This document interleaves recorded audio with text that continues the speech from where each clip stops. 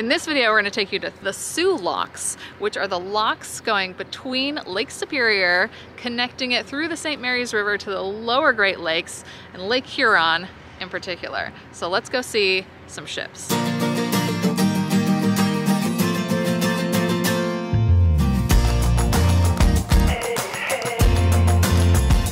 Just as we arrived, there was a large ship leaving the locks, and we raced to the top of the viewing platform to catch a glimpse.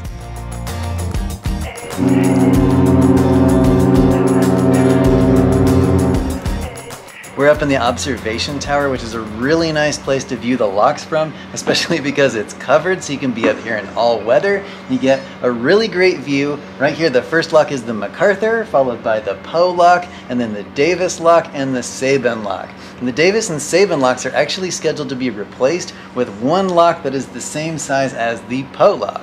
And for reference, so you guys know how big these things are, the Poe lock is 1,200 feet long and 110 feet wide.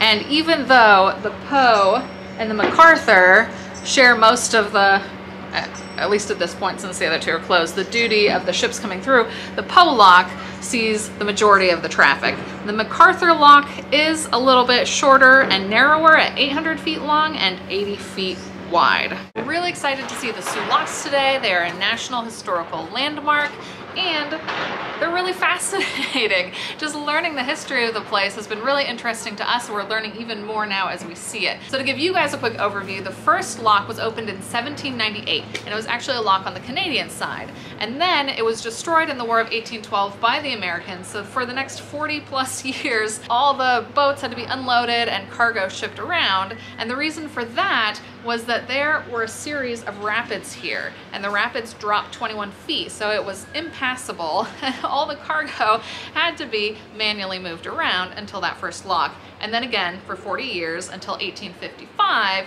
when the first lock on the US side, the state lock, was constructed. The state lock was operated by the state of Michigan until the year 1881 when it was transferred to the federal government. And now the Army Corps of Engineers works in tandem with the National Park Service and the State Historic Preservation Office to maintain the locks. So the way these work is when a boat, say, comes in from the low side and wants to go up, it enters the lock with the level of the water already low, they close the gates, they pump in the water until it is at the level of the higher lake and it passes through. When a boat wants to go in the other direction, it comes in from the high side with the water level already up, and then they pump the water out until it is at the level of the lower lake and it moves on. Behind the observation platform, they have a visitor center, which has tons of great information inside and exhibits, I hear, but this month they happen to be closed Wednesdays and Thursdays, which is when we're here, but I found so much information online. Their website is wonderful. They have a YouTube channel, they have all these PDFs, all these PowerPoints basically that mimic the exhibits that are in there, so I really went down the rabbit hole, learning all this information. It was quite fascinating. But I feel like it would be a good thing to look through before you come here so you have a little bit of an overview before you arrive, or make sure you come on a day when you can go in the visitor center because there is so much to know. And now we see a much smaller boat approaching, and I think this is one of the tour boats that you can actually take a ride on and go through the locks. I think both upbound and downbound through the locks are included in your tour, so that's pretty neat. Correction, there are actually two boats coming, and by the different coloring, I think it must be one from each of the two boat tour companies that you can take. There's the famous Soo Locks Boat Tour Company and the original Soo Locks Boat Company, something like that. All right, two for the price of one.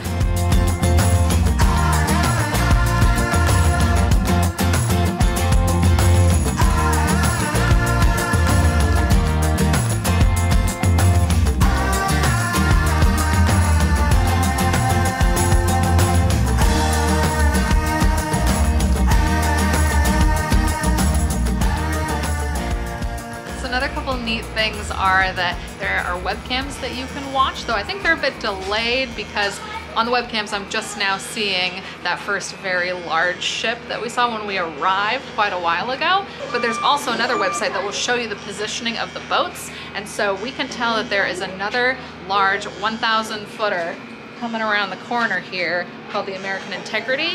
So we're gonna wait for that and see it come in.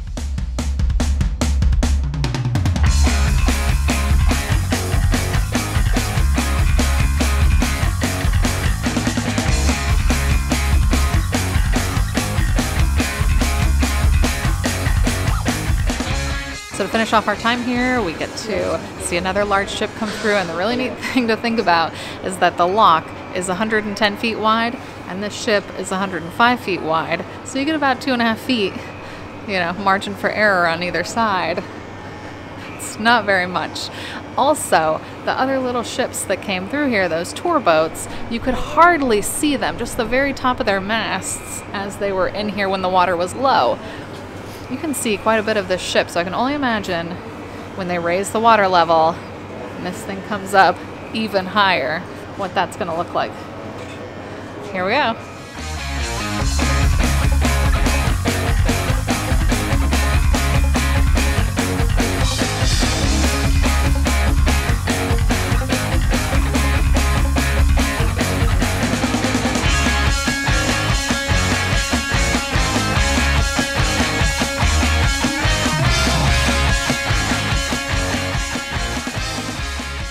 That was a lot of fun. We got to see multiple ships come through, see everything up close, and learn a ton. And we highly recommend that you guys come here as well if you get the chance. Let us know if you find that as interesting as we do. We'll see you guys next time as we continue our travels.